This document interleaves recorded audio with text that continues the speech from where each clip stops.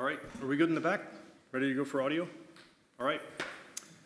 Thank you, everyone. I appreciate you making the time to spend a few minutes with me. If you are looking for happy hour, you are in the wrong session. All right? Great. I am Steve Helvey, and I am part of the team at the Open Compute Project Foundation, or OCP. And when I come to these events, there's usually two things that happen. One is I'm very excited about the type of information that's going to be coming.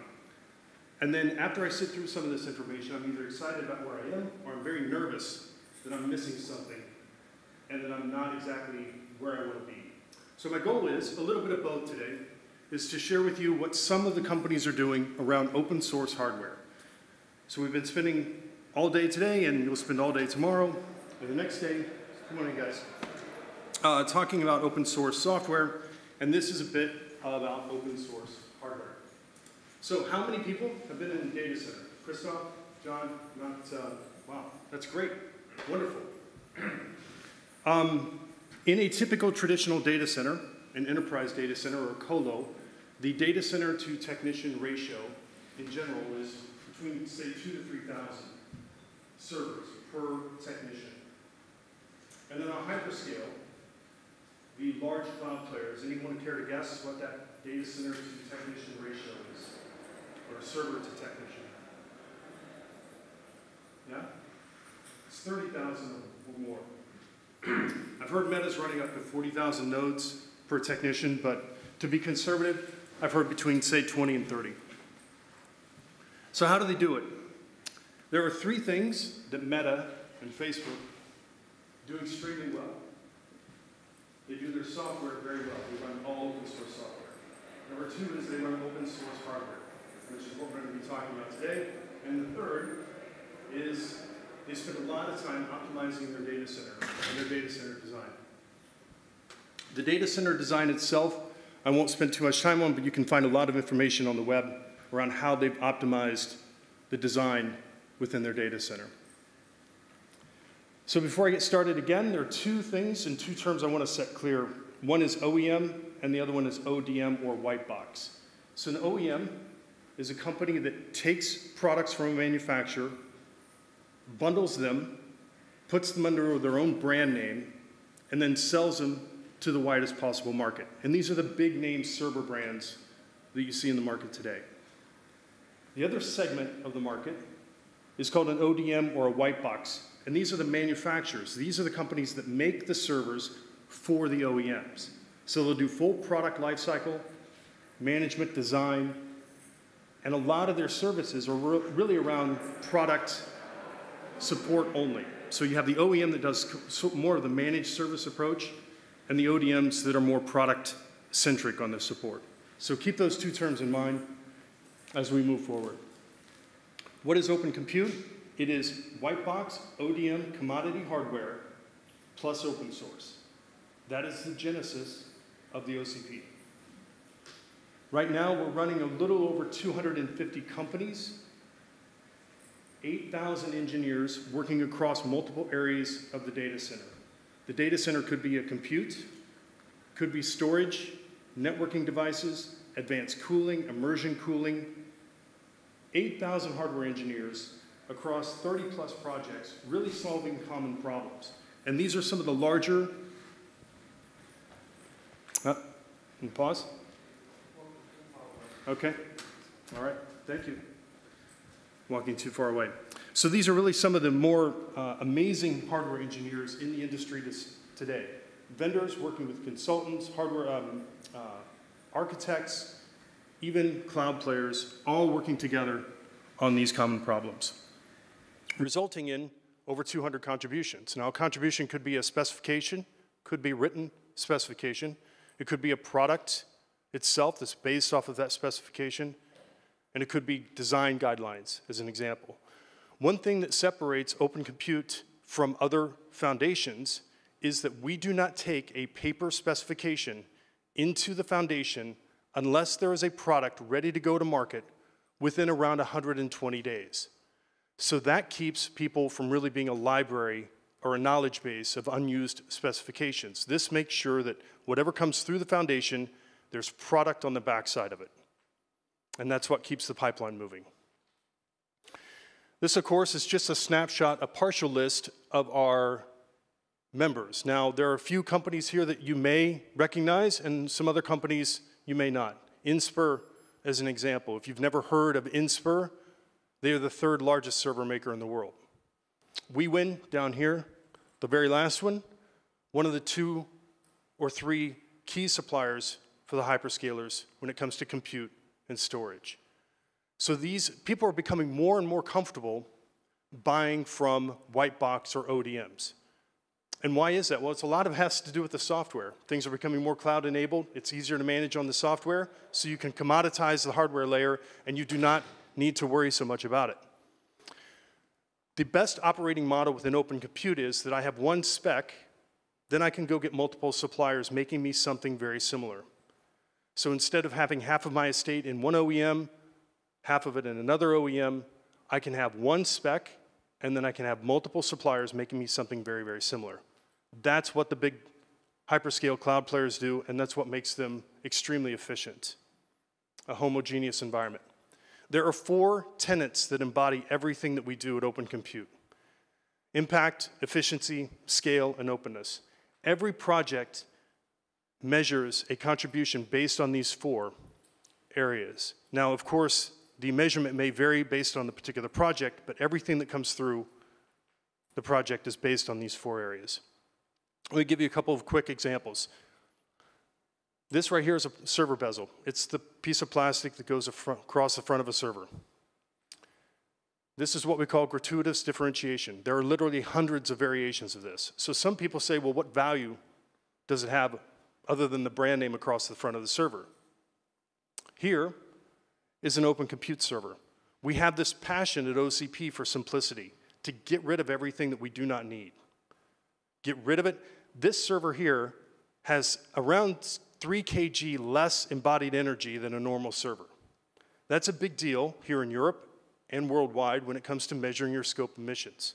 It also weighs less, a great deal less when you're moving it around the data center. And I'll call out these green touch points. This is a toolless design, so you can typically replace any part on that server and component within about 3 to 4 minutes without using a tool. That is another reason why you have one technician covering 20 to 30,000 nodes. Very simplistic designs. I'll give you one more example of efficiency. In a typical server, across the back, you have 8 40mm fans in a traditional OEM style server. In these cubby servers of an OCP, the OU is higher. It's 2 80mm fans. And it's something called the fan cube law, where I can decrease the speed of my fan by half. In order to do that, though, I can decrease the amount of energy it takes to spin that fan by around 7/8.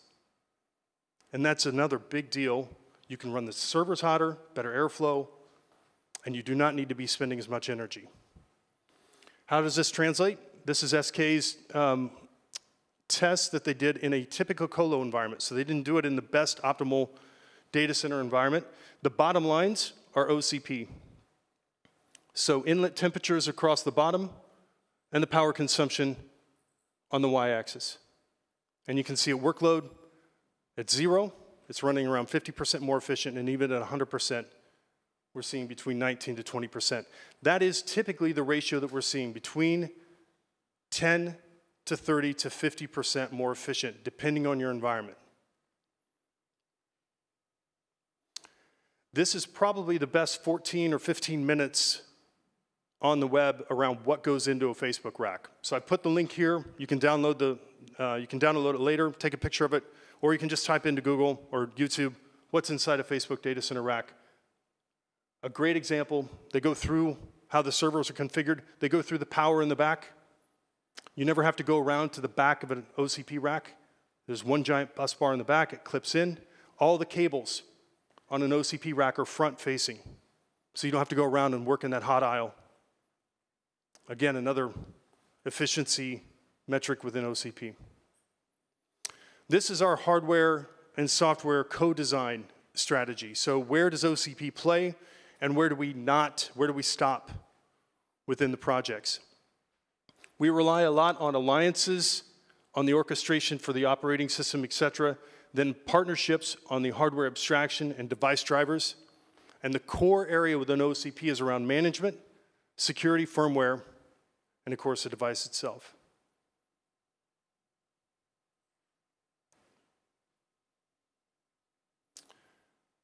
So some examples of what I mentioned around specifications translating into products. In the upper left-hand corner, you have edge servers. The edge server itself was initially written by Nokia, one of the more conservative companies out there that joined probably 4 or 5 years ago. The first year, they did absolutely nothing within OCP, absolutely nothing. They sat and listened. Second year, they contributed one spec, and it was a tiny little seismic kit, a little bar that goes across the back. That's all they did. Third year, they started to think more and more. Now they are not only leading the Edge project and the Telco project, but they've made multiple server contributions. This is a company that is extremely conservative, that now sees the value in open source. If you see Nokia's 5G announcements for anything Open Edge related, it's all open source underneath that. All open source hardware. Their software on top, all open source hardware underneath it. On the right-hand side is the Facebook server. Anybody from Sardina Systems in here? Okay, Sardina Systems took advantage of the ability to certify and validate their software, their enterprise OpenStack software on OCP, and that is being delivered here in Europe through one of our partners called Vespertech out of the UK. So this company out of the UK is running open source hardware, running open source software on top. And they've branded themselves. If any of you are here from a company or a reseller, they're moving away from, they used to sell just traditional OEM boxes, but instead of being one of 30 OEM vendors in the country, they've now rebranded themselves as kind of the open hardware vendor. And that gives them the unique value proposition in the market where they're positioning themselves as white box, ODM, open source, and open source software. And of course, all the networking switches, probably our biggest estate of devices are on the networking side, all open sourced through OCP. If you want to know more about Open Compute, this was just a quick high-level overview. The two better sessions, Wednesday and Thursday, right, John? Wednesday? Wednesday and Thursday. Person on the left, John Leung, one of the smarter, longer-term guys for OCP, and we'll be speaking in depth around the management piece. And this, based on some of the feedback that I've had from people using traditional hardware, moving over to OCP, this is the biggest area. And the biggest obstacle is the management. How do I manage this new type of hardware? So I highly encourage you to catch John's session, and then Christoph Streit from Scale Up Technology. Scale Up has over 5 data centers here in Germany, running OCP hardware, and he will talk in detail about some of the things that he's seen, some of the benefits, some of the hassles, some of the good, some of the bad. So again, OpenStack with OCP Wednesday and Thursday. Here is my contact information. Feel free to reach out if you have any questions at all. You can visit the OCP Marketplace. You can become a member. It does not cost anything to participate in the projects, to listen in on the project. Only if you want to start making one of those contributions, if you want to start writing those specifications, or if you want to start branding your company, then there's a membership requirement associated with that. But just to participate, download anything, any of the material we have is wide open within OCP. And of course, we have tons of information on the YouTube as well. And all of our summits are broadcast and recorded. Join the project, collaborate, and contribute. And final thoughts, open software deserves open hardware. It doesn't make sense if you're already doing the open source software and you're seeing all the benefits for your customer. If you can just add that open source software or open source hardware underneath, you can additionally get those benefits and those operational efficiency at the scale. And it doesn't have to be a brand new data center. So we have co-location facilities just running 1 or 2 racks that are getting the same type of benefits. Maybe not to quite the scale, and a lot of it does depend on the CapEx, Maybe I can't buy certain components as cheap as some of the hyperscalers can, but I can still get those operational efficiency metrics at scale if I'm using even a smaller deployment, say 1, 2, 3, 5 racks a quarter, 5 racks a year, etc. So that is it, and I'm under my 20 minutes. I'm going to open it up for questions if you guys have anything. Yeah. So does that mean there are special requirements for the rack? Yeah, there are 2 areas around the rack piece. One is what the hyperscaler is using now, Meta. That rack is slightly different. It is the exact same footprint as a traditional 19-inch rack. What Facebook has done on the inside is they've turned the rails, and that gives them 21 inches on the inside. Again, same footprint. They've turned the rails on the inside. That allows you to fit 3 of those servers across. When you're doing hard drives, it allows for an extra hard drive, gives you 25% more density. There's a power bus bar in the back, usually with 1 or 2 power zones, and you can just clip in, push in, hot plug the appliances in and out. Again, I mentioned all the cabling is on the front, so they don't go around to the back of an OCP rack. The second type of rack is a traditional 19-inch. So just the fact that I showed you that one server, we do have regular, what they call pizza box servers that have been open source. They've met those requirements. They've written the specification. They meet efficiency standards that we've set. And those are just traditional 19-inch form factors that can then go in a traditional rack. Same power. So it doesn't necessarily mean the server that I just opened up here. We also have shorter form factors that have come. That edge server that I mentioned, those things can fit in utility poles, some ruggedized boxes that go in, say, airports or along railways. And then we also have immersion tanks that have been validated as well. So people are starting to do more advanced cooling, rear door heat exchange, immersion. And the biggest thing that we see now, aside from the gear that's inside the rack, so taking that out of consideration, the fastest growing project within Open Compute is around advanced cooling. As the racks get hotter and denser, so I think you can go up to around 15 kW before you start running out of some air ability. How am I going to cool it? What am I going to do with the heat? Some countries will not let you put a data center up unless you have a heat reuse plan. Singapore has relaxed their moratorium on it, but they're trying to figure out a tropical data center environment. But what to do with the heat? So in the past 10 years, one of my colleagues said it best. 10 years ago, it was, am I going to use renewables? Everybody's using renewables now in their data center. Everybody's green. The next 10 years is what am I going to do with that heat?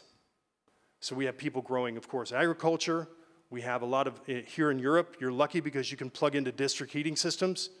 But in America and Asia, what am I going to do with this heat? And how am I going to handle it? So immersion, advanced, and heat reuse is the big thing that we're working on now. And it all impacts the software layer. Thanks for the question. Anything else?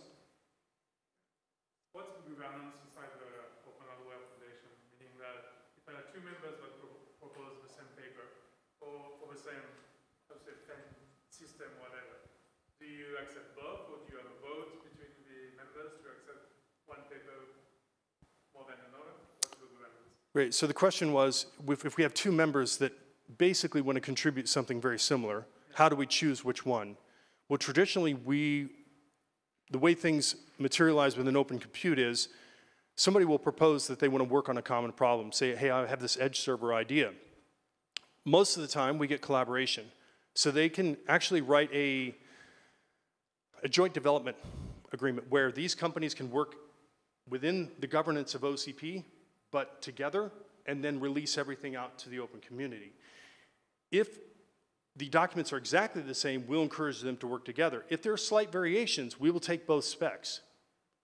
But we will encourage, most of the time, to just align with that spec. We've had a few people start to say, well, my server is slightly different, and say, well, can you just align to this because this drives, especially on the rack side.